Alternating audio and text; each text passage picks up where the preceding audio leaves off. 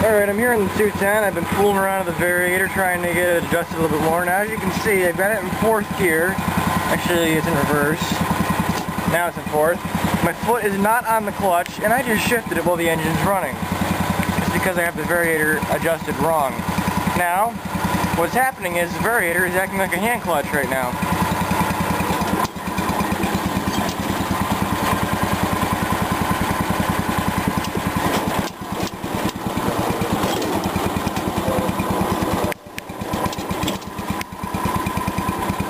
See?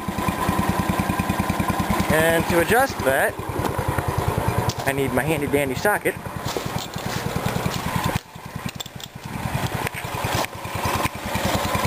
And I need to adjust it with this nut right there. I want to take it out of gear.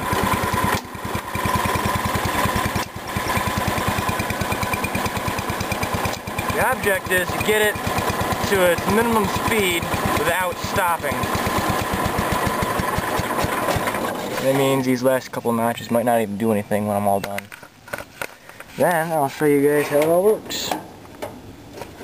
I think I got the adjustment okay now.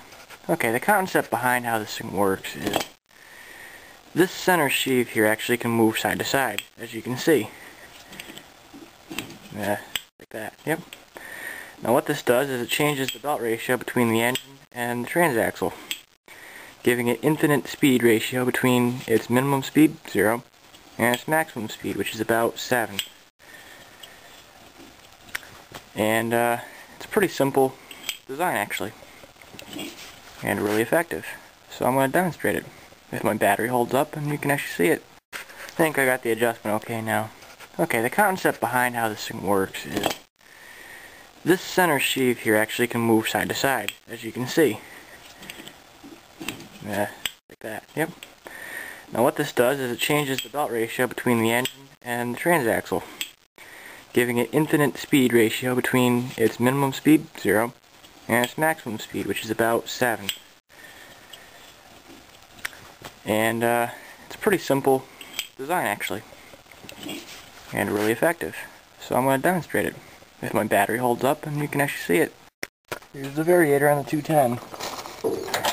I try on the parking brake just in case.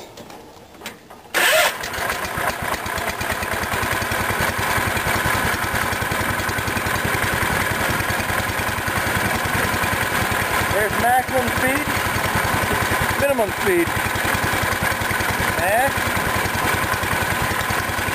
minimum. And that is how a variator works. And you'll actually be able to see the belt going to the back end right there spinning.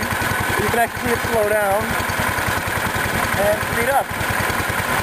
And holy crap, the bolt fell out of the front end, I just noticed. It just holds on a shroud, nothing major.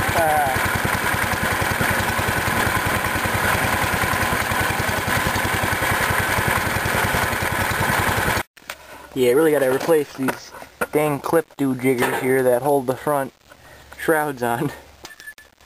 They keep stripping out on me. I don't know where that one went. I just noticed it was falling out because my shroud was hanging loose. This happens all the time because all these little do-jiggers are stripped out. So I gotta get around to replacing them or get a different style screw. That's probably what I gotta do. I gotta get a screw with that style thread. They work good.